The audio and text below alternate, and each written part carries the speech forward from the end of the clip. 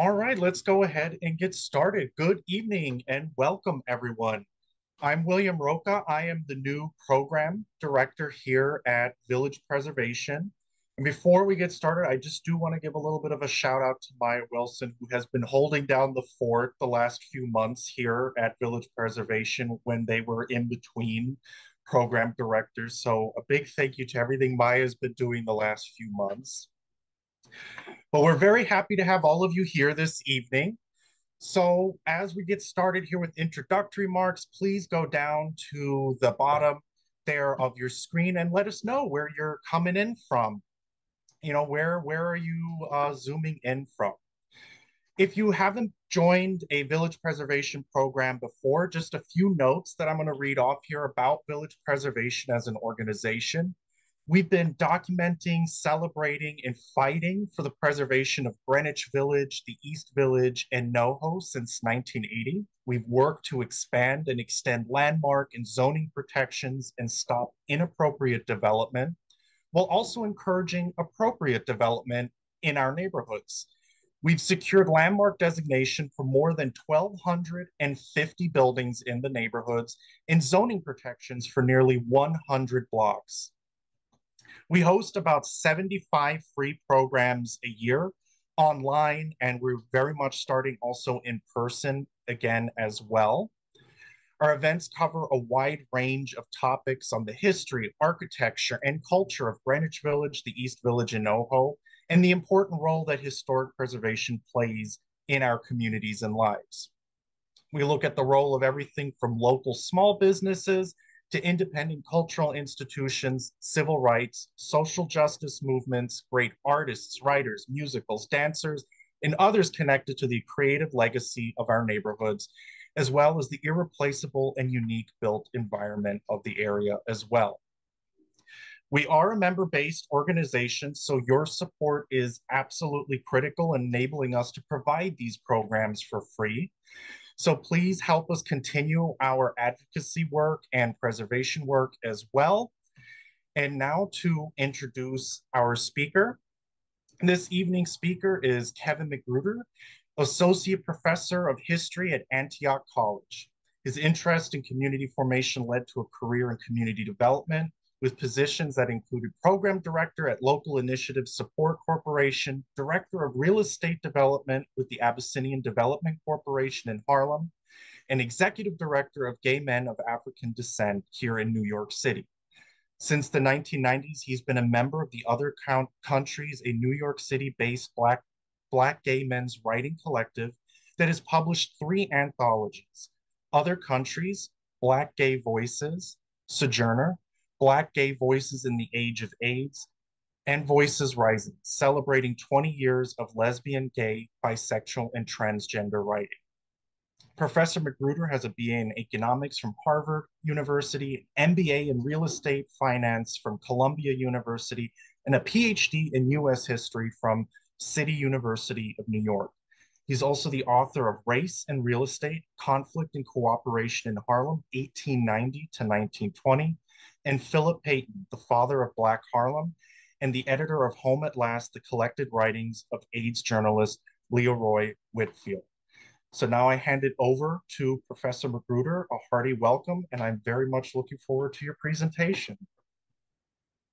Thank you so much, William, and I appreciate being invited back. I was here a few months ago speaking about the Abyssinian Baptist Church and its time in Harlem, where it was from the 1860s until a little bit after 1900. And today I'm going to be speaking about another aspect of my own personal history, which is Other Countries Writing Collective.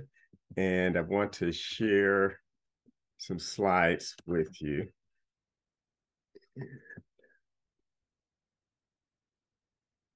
And this talk is primarily drawn from a 2005 article that I wrote when I was in the doctoral program at CUNY, and it's called To Be Heard in Print, Black Gay Writers in 1980s New York. And this photograph is a photograph by Robert Giard of some of the members of other countries' writing collective in the 1980s. And just to identify them, the person seated in the front is Rodney Gildy. And then left to right in the back, David Frechette, Colin Robinson, Carlos Seguro, and Donald Woods. New York City in the 1980s witnessed the establishment of several organizations founded for and by Black gay men. And among these organizations were two writing groups, the Blackheart Collective and Other Countries. Begun in the 1980s by a group of Black gay men involved in the arts and in politics, the Blackheart Collective was followed after a few years by Other Countries, a writing workshop established in 1986. Other Countries included several men who had been associated with the Blackheart Collective in its later years. And Other Countries eventually grew to include a writing workshop, a publishing program, as well as a performance program. The work created and presented by the Black gay men in the Blackheart Collective and in Other Countries represented continuing efforts by those men to make their presence known to both the Black communities and the gay communities, and to leave a record of their ideas and of their lives. And so what I want to do is give a little bit of background. The article that I wrote did not emphasize the links to the village, and so I'll be adding some of that as we go along. And some of this history, many of you are already familiar with, most likely. But just to contextualize the work that I'm going to be discussing in the 80s by looking at what was happening in LGBTQ activism prior to that. And really the reason I start there is because although these organizations focused on writing, they saw their writing as activism. And so it's important to, I believe, to contextualize that work in that regard. And you probably know that when we trace the beginning, I guess, of the modern LGBTQ movement before Stonewall, the Mattachine Society is one of the organizations that we look at. And it was formed in 1950 by communist and labor activist Harry Hay.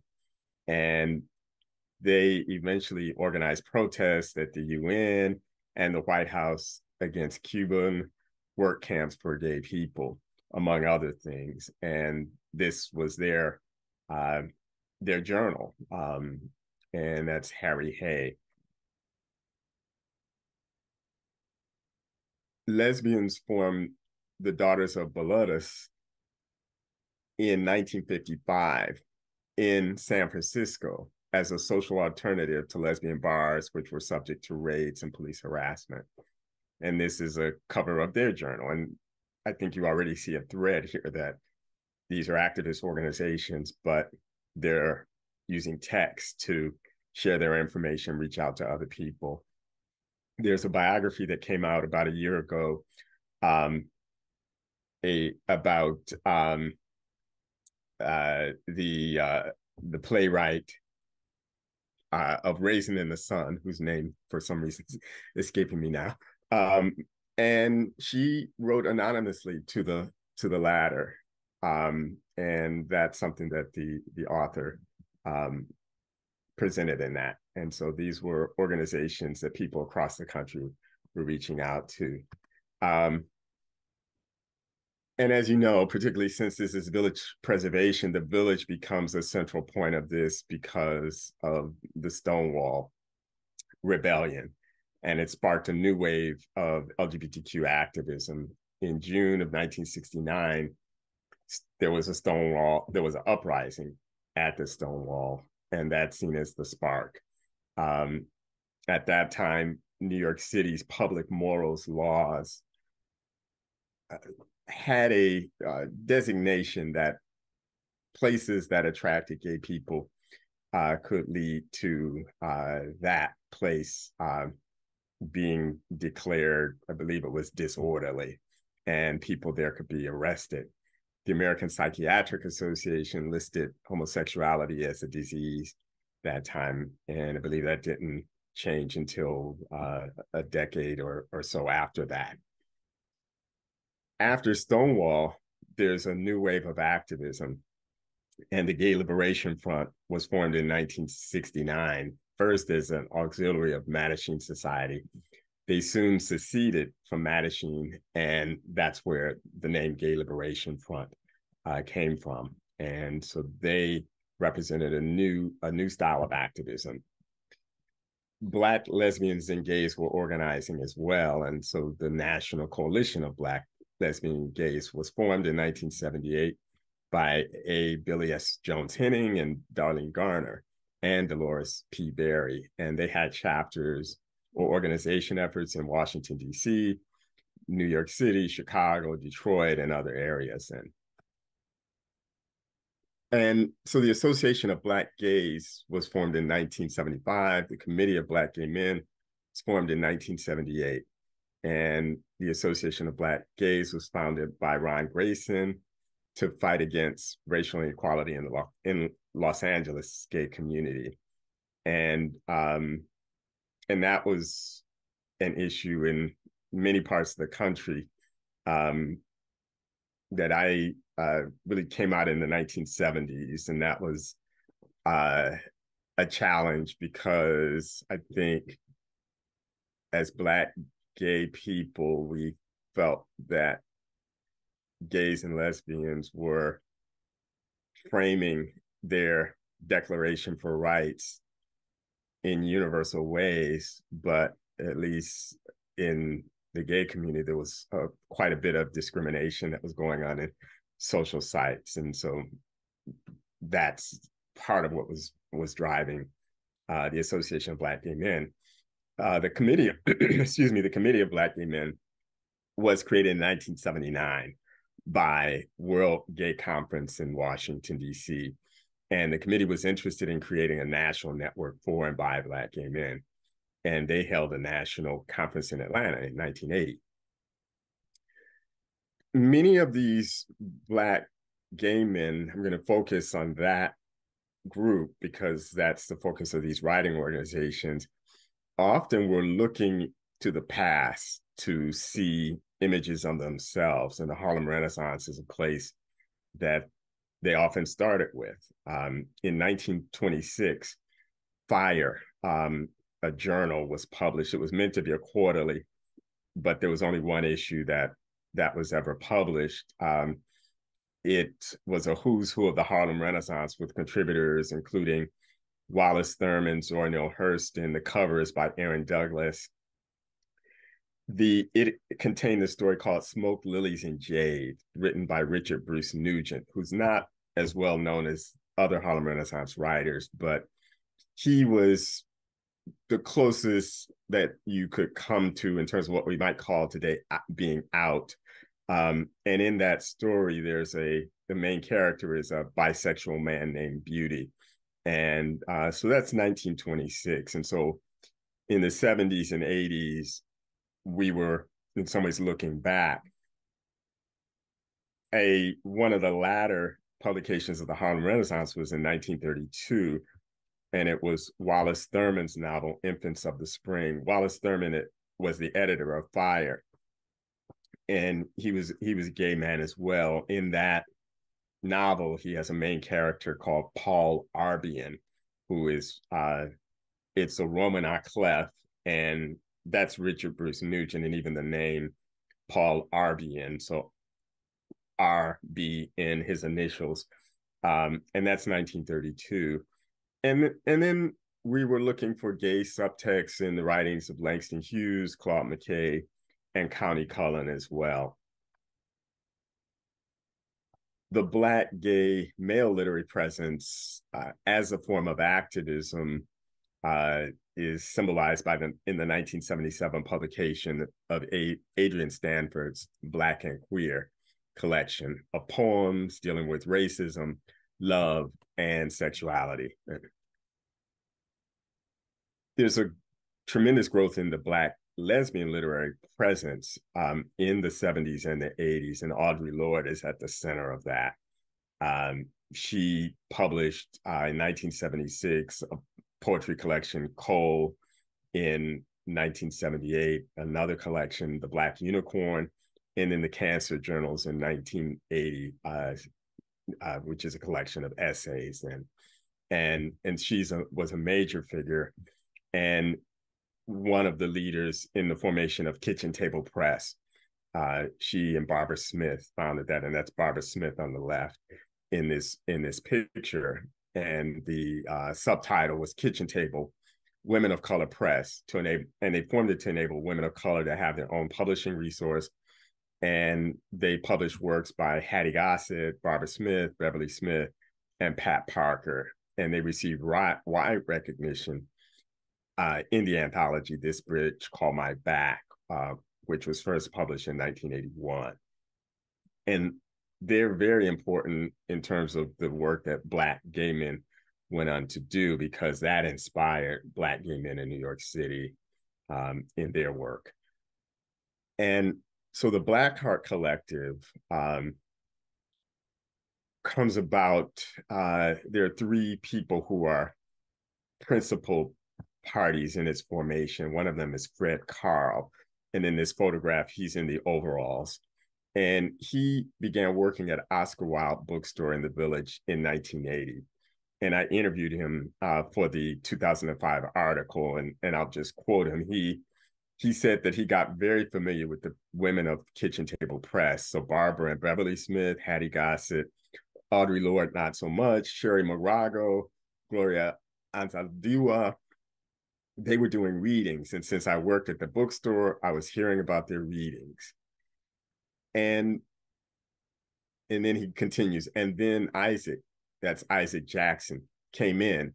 And I remember he and I had discussions that there was all this activity, lesbians of color, particularly Black lesbians, but there wasn't anything like that happening for Black gay men. So that was the impetus for starting something. And so that's Fred Carl speaking. And Isaac Jackson, he grew up in New York. He was a product of what he described as a mixed marriage, a Southern Black person and a West Indian. And he was working at that time in the early 80s for a New York media arts organization. But he also hosted a live radio show called Messages on WBAI, Pacifica Radio. Another person that was part of this trio was Tony Crusoe, who was living in New York. He was a Chicago native, and he already had substantial experience working with Black nationalist groups in New York. But he had become increasingly frustrated at their inability to extend their interest in liberation beyond a race focus to include gays and lesbians. But he also noted the doctrinaire aspects of the New York chapter of the Committee of Black Gay Men, which had begun in the late 70s. And he said he remembered being criticized for wearing unmanly yellow socks to a meeting, and he was struck by the organization's aversion to working with women. And so they come together and they form the Blackheart Collective. And in preparing for this, I found a 1983 New York Native interview by Charles Michael Smith with Isaac Jackson that I did not find when I was working on that early article. And in that article, Isaac Jackson explains that Blackheart is a West Indian term that refers to a man who is a wise person, someone who is a bit tuned in to things that most people aren't. The collective began meeting in the summer of 1980, and it included musicians, dancers, painters, and writers. The 12 men, in addition to Isaac Jackson, Fred Carl, and Tony Crusoe, included Carrie Allen Johnson, Arthur Wilson, Yves Lubin, who was also known as Osoto Saint, and artist Armando Elaine. And Crusoe recalled that each of us brought something to the group. I think all of us had the sensibility of wanting to do coalition building with women. Carrie Allen Johnson was then a student at Sarah Lawrence College in Bronxville, New York, and that's Carrie on the left with the hat on. And he observed there were definitely two camps. Those of us who were doing a Black identified, Black lovers, Black, Black, Black, and those of us who were more identified in the white gay community. And there were a few in the middle, like Fred, he's talking about Fred Carl. We were all struggling with the issue, not terribly tolerant of the other point of view, and trying to figure out what being Black and gay and self-aware meant in the 80s. And so in this photograph, I mentioned Carrie Allen Johnson on the left. Next to him is Colin Robinson. And then seated is Olubade, and then Bert Hunter and Donald Woods. And those names will come up later. That's why I want to point them out in this photograph. I was wondering about a village connection to the Blackheart Collective, in part because by the time of the 90s, you'll see with other countries, they're very village-based. And I reached out to Carrie Allen Johnson over the weekend, and he said, I'm not sure Blackheart had a particular meeting space, though Isaac Jackson did try to create a home for it in the brownstone he was renting in Harlem. Maybe the brownstone belonged to Hattie Gossett, but maybe not. I certainly remember that one of our seminal performances was at the Brooklyn Muse, which was on Eastern Parkway in Franklin, I do believe. They decided to publish a journal, and they issued a call for submissions and began reviewing those as a group. And at the same time, they had fundraisers consisting of combinations of music, dance, and readings by collective members. And those were held at Washington Square United Methodist Church in the Village, the Brooklyn Muse, which is a performance space, and the Harlem State Office building. And the first issue was published in the spring of 1982, and it's called Yemonya, and that's a Yoruba god of West African culture. And in an opening essay, some thoughts on Black gay liberation, Isaac Jackson observed, Black sexual politics is in its infancy, but already it is crucial to our development that women's and gay liberation theories and practices include us all. If Black and third world people are really going to shake off the burden of outside interference with our people's development, we have to understand how imperialism begins at home. They continued to meet and decided to publish a second journal 2 years later. That journal had a focus on the writing of prisoners, and as a means of focusing on political issues broader than just the Black gay community. And they did this with an understanding that Black gay men were among the incarcerated. And so they hoped to highlight the fact that the issues related to incarceration could be of concern to all Black people.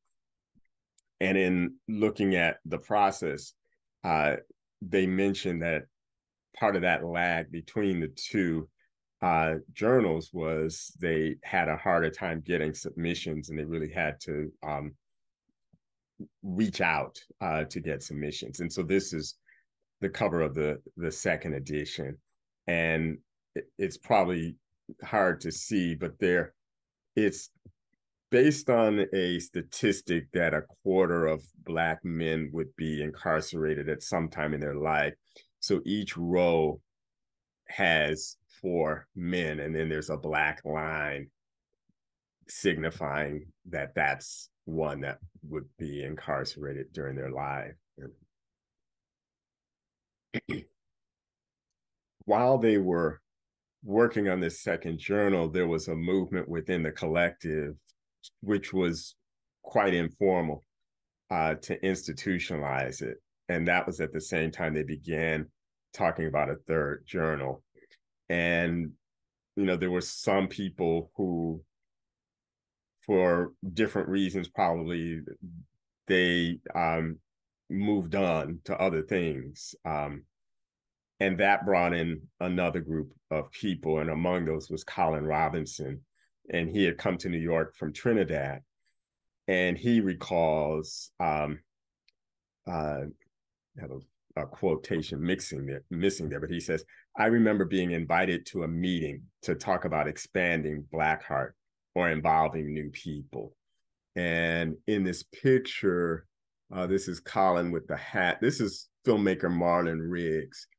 And I recognize him, but I cannot remember his name. And I'm not sure who that is. So this is probably right around the time that Colin is joining Blackheart. And the reason I mentioned Marlon Riggs, he's doing filmmaking. I believe he was based in California, but there is a network of Black gay men that's developing, artists, activists. And so there's a conversation beyond these particular collectives with people who are doing work. And the third journal, Blackheart 3, The Telling of Us, was published in 1985, and it reflects the changes. It was of comparable length as the previous issues, at 49 pages, but it had a glossy cover, and the cover features portraits of famous Black gay men, including James Baldwin, Billy Strayhorn, Langston Hughes. And it signaled an evolution of the journal. And within the document, the changes in the collective are clear as well. Isaac Jackson continued as managing editor, but Daniel Garrett and Colin Robinson joined him as Blackheart 3 editors. And Isaac Jackson himself, after the third journal, moved on to other interests. And he's based in California now. And from what I can see online, working on harm reduction issues, when I did my 2005 article, I could not locate him. And so I wasn't able to interview him for that article. In the spring of 1986, Daniel Garrett distributed flyers calling for the creation of a new writers' workshop. And this is Daniel Garrett, the second from the right in this picture. This is Colin Robinson. And when I see this picture, I was wondering, well, who is Colin on the phone with here? This is Donald Woods, and this is a Sato Saint, and this is Craig Harris. And so they all, many members of this workshop, which was to be called Other Countries, came from the Blackheart Collective.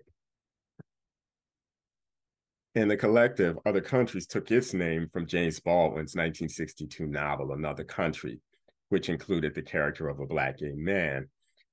And their first meeting took place at the Lesbian and Gay Community Center on 13th Street, which is what it was called then. And and they immediately, that summer, began a series of discussions, some around how they would be structured. Would they have rotating moderators? They formed as a writing workshop. And I think that's different from Blackheart as a collective of writers. And so their idea was people would bring their work. It would be a peer critique that would happen during the workshops. And so they were discussing, should they have rotating moderators, one moderator? They discussed, coming from Blackheart, which had published 3 journals, they began a discussion of should they publish a journal. And that summer, they were going to have a meeting where they were going to make the decision, and Carrie Allen Johnson was not able to attend. And so he wrote a letter to them that he wanted read at that meeting. And in it, he was advocating to publish a journal. And in the letter, he says, we have a responsibility to our community to allow our voices to be heard in print.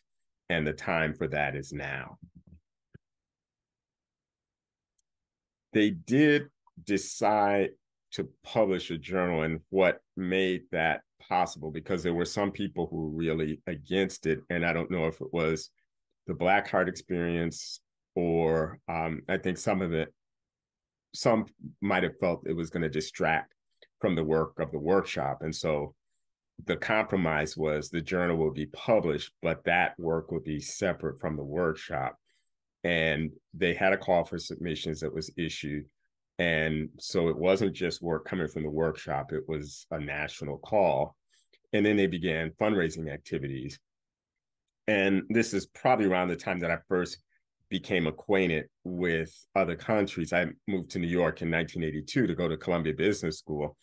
And a person I was dating knew somebody who was a member of other countries, and they were having a fundraiser at the Cotton Club, not the old one, but there was a new one on 125th Street, west of Broadway, that I'm not sure exists anymore because of Columbia's Manhattanville campus. But they had a fundraiser there. And so they were having fundraisers at different venues. And the Cotton Club at that time, they had a gay night. I think it was Friday evenings. And so they did that to raise money to cover the publishing costs. And this is at a time of increasing visibility of Black gay writers. James Baldwin, who's the generation earlier, was well known to Black gay writers and others as a Black gay man. But other writers who were, and I'll say of our generation, because this is my age cohort of the people who are starting other countries. Melvin Dixon, who was a professor at Queens College, but was publishing novels and other literature. Samuel Delaney, who is also of that earlier generation, but was widely published. Essex Hemphill, who was based in Washington, but there was a network along the East Coast among Black gay men. And so some of these events, people from DC would come to. There was some connections in Boston as well. And probably, I think, a signal that there was a readership was the 1986 publication of In the Life, a Black gay anthology, which was edited by Joseph Beam. And Joseph Beam, his kind of involvement is very similar to Fred Karl's. He was working at a gay bookstore in Philadelphia when he got the idea to put together this anthology. And from what I understand, he pretty much did it single-handedly in terms of issuing the call, reviewing submissions, and then publishing this. And I think some people might have assumed that other countries would feel, okay, this is competition, they beat us to it. But I think it was probably more affirmation that there's a lot of work out there and there are a lot of people interested in reading it. And so In the Life was a really important publication for Black gay men. The journal by other countries was published in 1988, and Carrie Allen Johnson was a managing editor, and there were several other editors. And so it really was a collective effort. And this is the cover of it. And that photograph, the lighter skinned man in it, which probably can't see all that well, is Alan Wright. And this is Olubade, who was in the earlier photograph that I pointed out. And I think I was not involved in other countries at this time, but I think that what the picture is trying to convey is a kind of everyday picture of Black gay men at home reading.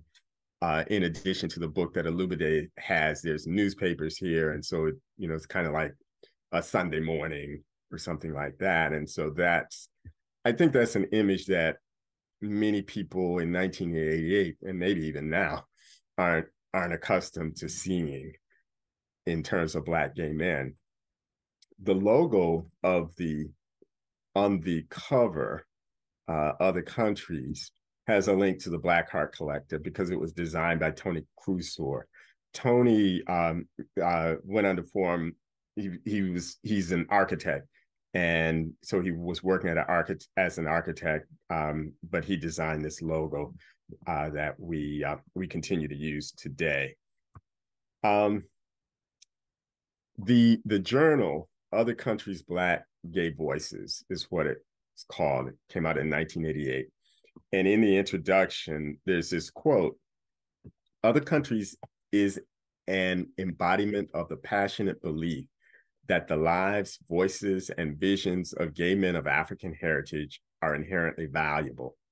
It is founded from the desire to create opportunities for our precious visions to be developed and shared with each other and with the rest of our communities. As our name intends, Other Countries is a celebration of the importance of difference. Not only the difference we share, but our internal diversity as a community. The many voices we speak with, the different paths and consciousness we bring to our commonality as gays, as men, and as people of African descent. It included a March 1987 interview of Bayard Rustin by Redvers Jean-Marie, and that's Redvers seated on the left there, and Bayard Rustin on the right. And in it, Bayard Rustin noted, I believe that because gay men are, at this stage, so burdened with this problem of AIDS, if handled correctly, they can utilize it for mobilizing themselves. And Bayard Rustin died later in 1987, but I do believe that observation was accurate in terms of when you look at the organizing of AIDS activists that came about in the 80s and into the 90s. And Other Countries had a performance program, and this is a picture probably from the time around the time that the journal first came out. And the photograph is from that time. I think the graphic is kind of a recreation of Daniel Garrett's first flyer. Daniel Garrett did not stay connected with Other Countries past that first year. And so I think I can't remember what this was for, but the photograph itself is from those early days. And the workshop was Greenwich Village centered. It met from 5 to 7 every Saturday in the LGBTQ center. And the room would vary. I got involved with Other Countries in probably about 1992, and the room within the center would vary. But we always followed the workshop by going out to dinner at a restaurant right near the center. And so there was a social aspect in addition to the workshop aspect. Everybody didn't necessarily go out to dinner, but most did. And so we got to know each other well. Also, there were annual open readings in June during the summer solstice, and in December, the winter solstice. And those were also held at the center, usually I believe in the network room, which was the big room on the first floor at that time. By the time I got involved with Other Countries, they had already made the decision to publish a second journal. And Bert Michael Hunter on the left was the managing editor. And it was a team of editors working in different genres that worked on this. And its title itself kind of shows how AIDS and HIV was affecting Black gay men, Sojourner, Black Gay Voices in the Age of AIDS.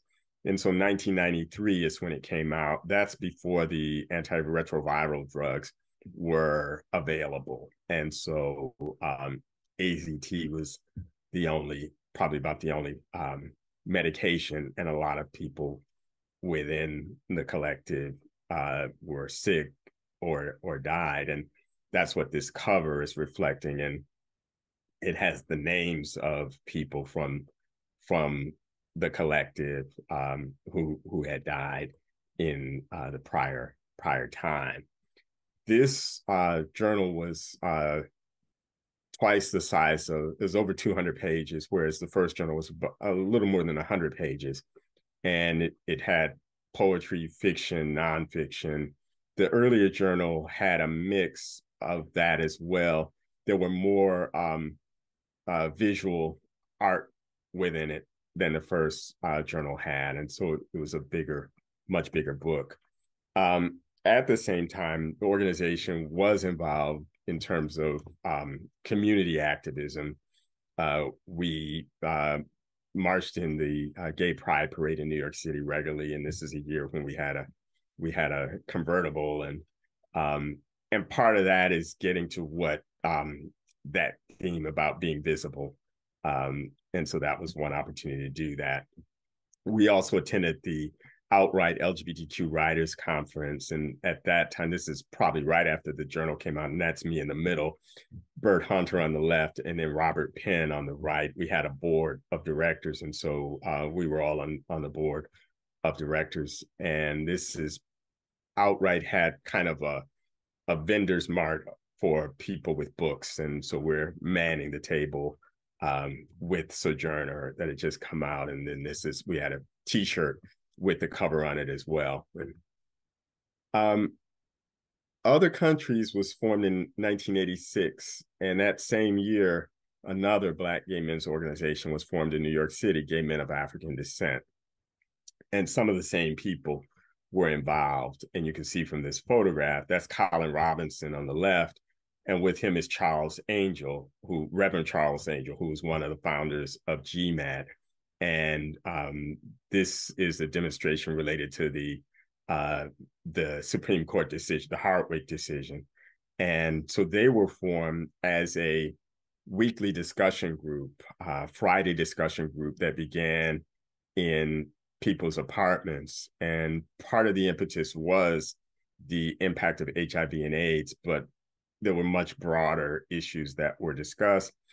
They outgrew the apartments after probably the first year.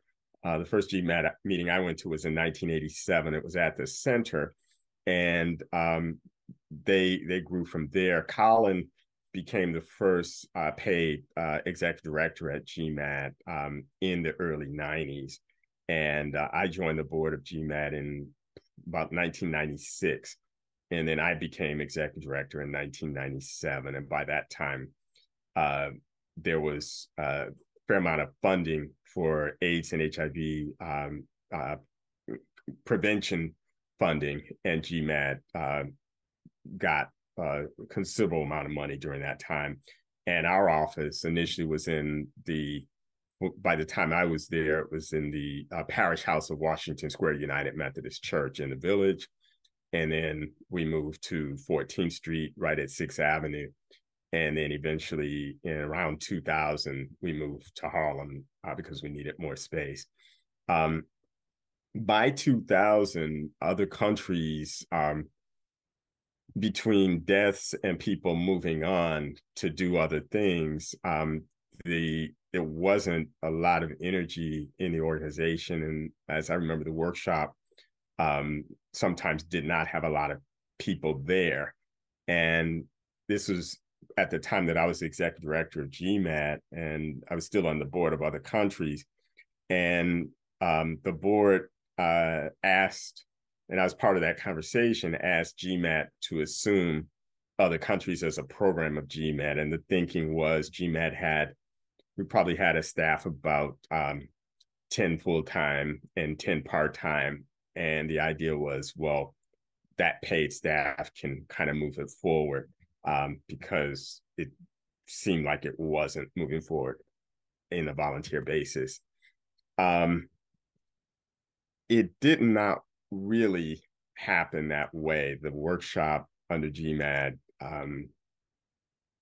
like really what I've been describing is people coming to these organizations out of certain being inspired, motivation in certain ways. And so if you don't have that, running a writers workshop almost as a support group, they did provide support, but they weren't support groups. And so eventually the workshop just stopped meeting. And this next section is kind of from my memory and some conversations. As I remember, Colin Robinson kind of organized the discussion about reviving other countries in around 2004. And he got technical assistance from a nonprofit organization that had a facilitator work with a group of us. It's probably about 6 or 8 people who had been involved in other countries. And by that time, I was in the grad doctoral program at CUNY. And then that really put together a plan for how we might relaunch. Chris Adams in the photograph, he was a writer and teacher, and he kind of issued calls for saying, well, we still need a workshop. We should start meeting. And out of that, eventually within that, Bert Hunter, the managing editor of Sojourner, died in 2001. And his will had provided a bequest to other countries that was now subsumed by GMAT.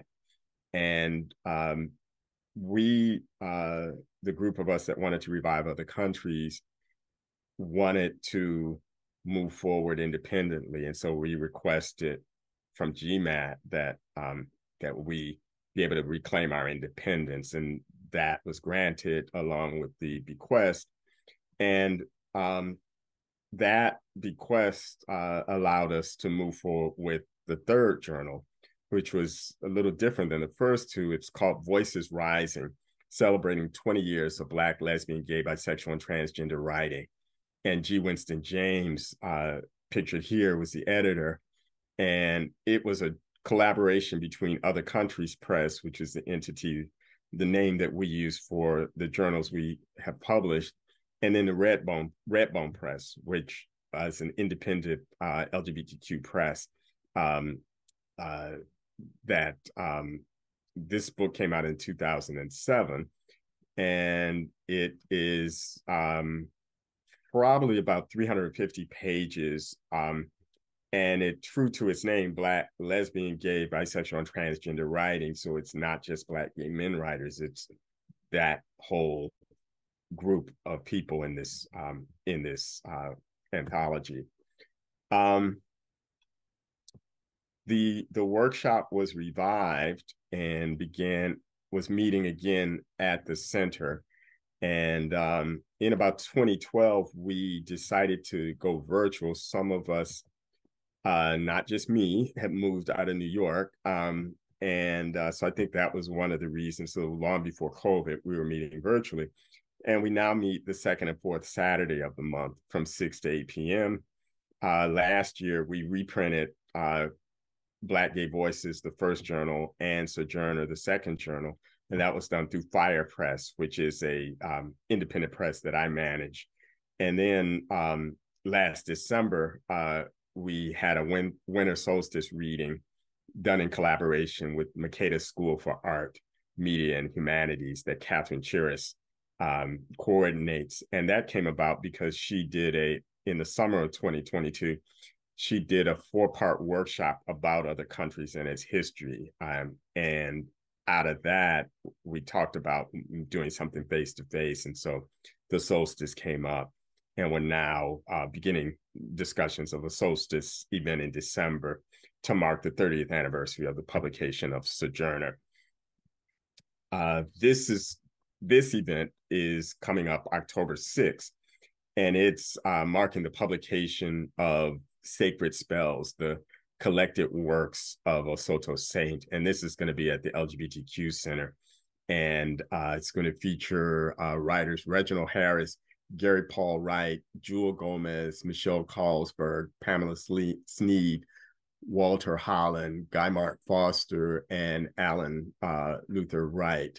And so that's Friday, October 6th at 7 p.m. And I know the in-person part is sold out, but it's going to be virtual as well. And so you can register to attend virtually if you'd like. There are many books that people who've come through other countries have published, and these are just a few. Bite Marks by Terrence Taylor. This, I believe, is the first in a trilogy that he completed. And Terrence was the graphic designer for the first Other Countries Journal. G. Winston James, the editor of Voices Rising, published Shaming the Devil, a collection of his work in 2009, and he has some other collections as well that he's done. In 2013, Black Gay Genius, Answering Joseph Beam's Call, was published. It was edited by Stephen G. Fullwood and Charles Stevens, and neither one of them were regular participants in other countries, but they were part of this network of Black gay men. Stephen Fullwood, for many years, worked at the Schomburg Center for Research in Black Culture, and there he created the Black Lesbian and Gay Archives, and other countries' papers are there. Gay Men of African Descent's collection is there too. Charles Stevens now coordinates a project called the Counter Narrative Project, based in Atlanta. So they both edited this collection. And then Carrie Allen Johnson last year published this novel, Desire Lines. Then there are recent related histories that discuss other countries or Black gay activism in New York. And one is Evidence of Being by Darius Boss that came out in 2018. And the subtitle is The Black Gay Cultural Renaissance and the Politics of Violence.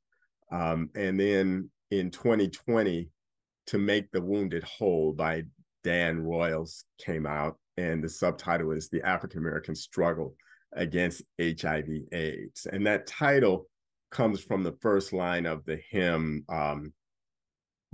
There's a balm in Gilead, and the line is, there is a balm in Gilead to make the wounded whole.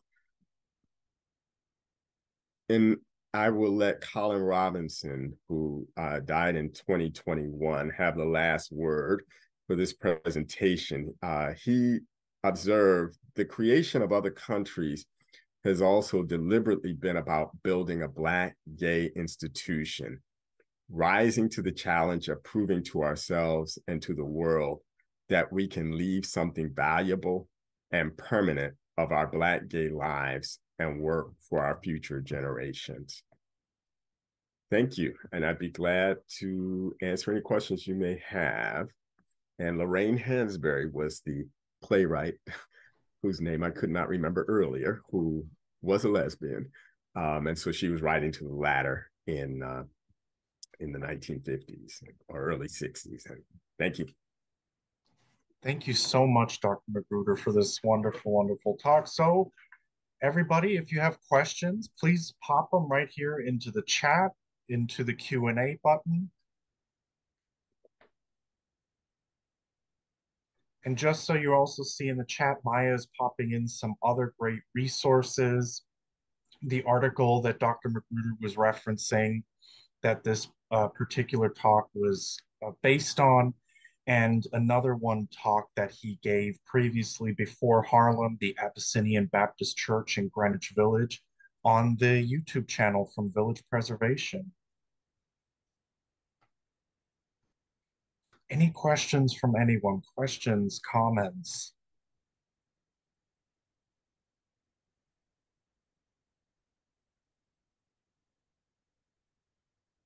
All right, so we have one question here. In the digital world, do you have an opinion about the role of Black LGBTQ organizations and what they could do to serve today, what purpose they can serve today? That's something that other countries discussed at our workshop a week ago, last Saturday. Because our membership is the cohort of my age. I'm 66. And we have had younger people come through but not stay. And we were talking about our digital presence and how we need to use that more effectively. Um, I, in republishing Sojourner and Black Gay Voices, my goal is eventually to have ebook versions of those available too. And so we really are kind of several steps behind in using the digital world, even in researching this. So in 2005, the reason I could not find Isaac Jackson and found him probably within a half hour when working on this is because of the advances in terms of access to digital information. And so I think there are a lot of opportunities for us to use that, both in terms of the work, but in terms of creating community as well. And, you know, that's what we're doing with the fact that we're virtual. We meet virtually now. Although I do think there is still a need in New York to have a face-to-face workshop. And I think as we move forward, I'm hoping that we'll maybe at least do face-to-face quarterly, or, you know, we'll see, because there's the people who are in the workshop now, except for one regular, we knew each other in the 90s. And so that's what's kept us together. Flip side of that is when somebody who's in their 20s or 30s comes in and sees these old men who know all these inside stories that they don't know, we got to figure out how to welcome them, bring them in, and see what they need to keep them there. And are you aware of any other Black gay writing collectives that operate today? New ones, fresh ones, ones that are growing? I am not aware of any, and that's not to say they don't exist, but I just don't know of them. And actually, I have a quick question myself, and pardon if you already answered it during the presentation, but you mentioned that the readings on the solstices. What was the particular significance of doing those readings on the solstices, the winter and summer? Um, I'm not sure specifically, but in many cultures that those markers in terms of astronomy, it has cultural significance. And so I think that's where picking those dates came from. What they meant for us is they were open reading. So it's not just people from the workshop reading, anybody could read. And I saw it, particularly once we revived the workshop, as a way to remind people that we were here, to welcome them in different ways. And when we did the solstice last December, you know, one of the people who was around, he was in town from Japan. He's been in Japan since the 90s, but he came to it. And so it's a way to bring people together too. Then we have,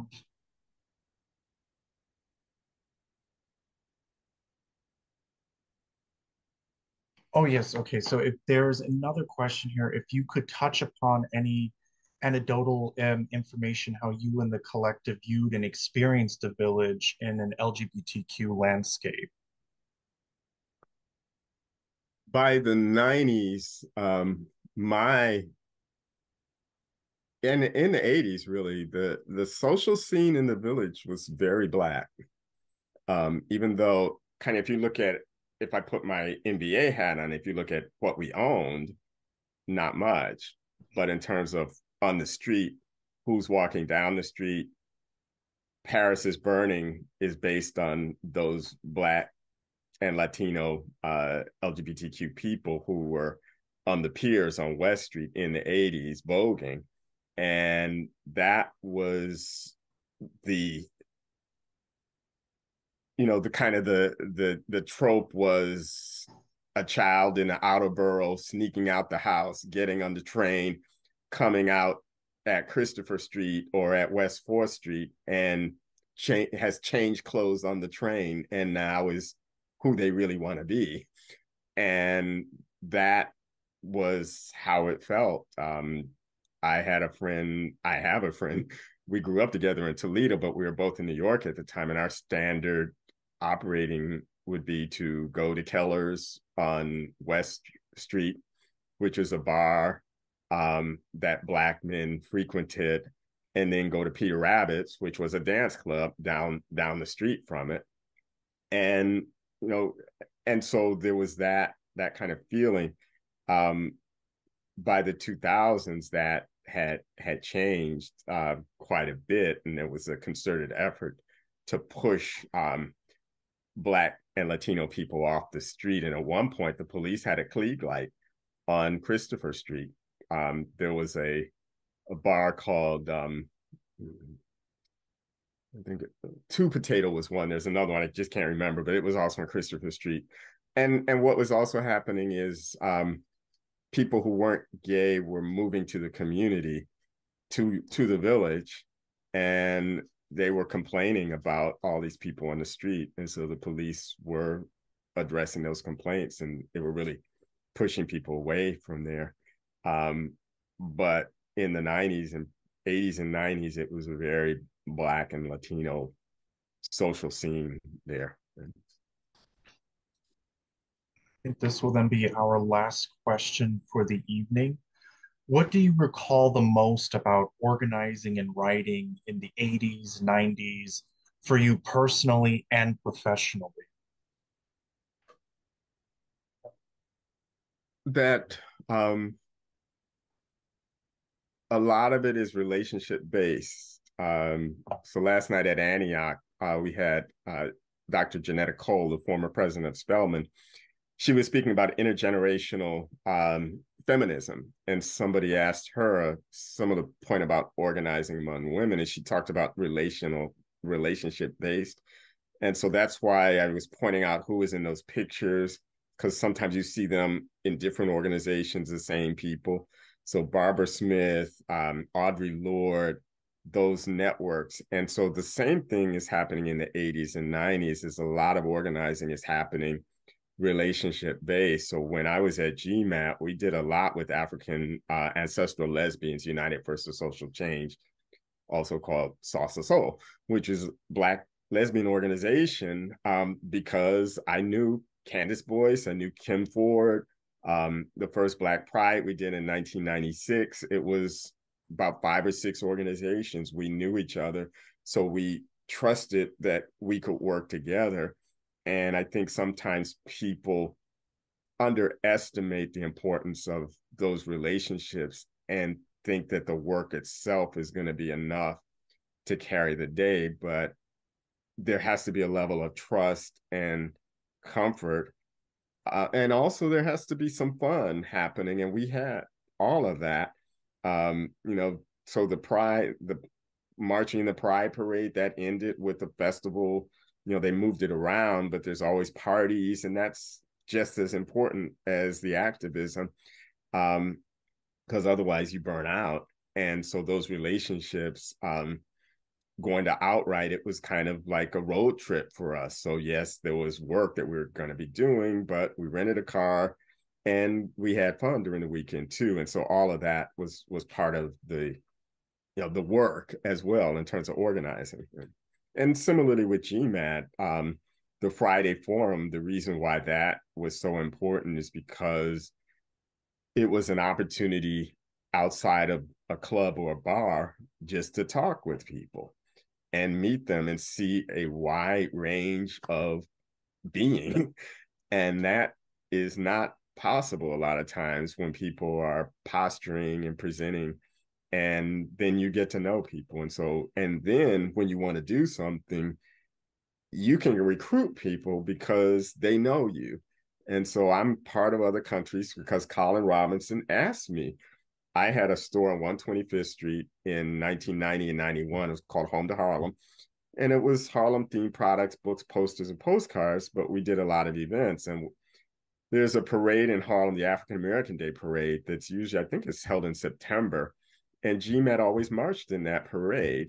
And because it was going to be in Harlem and my store was on 125th Street, I offered to hold a reception for them after the parade. And I was doing a lot of events. So Colin asked me to join the board, help work on the performance. And so it was those relationships that, by that time, we knew each other well enough that, I knew I could trust him. He knew he could trust me. And then the work we went on to do, and even when I joined GMAT Sports, that was Colin knowing me and asking me. And there's other ways that we work together, and so that relationship is, I think, the foundation of doing any kind of good organizing work, I think.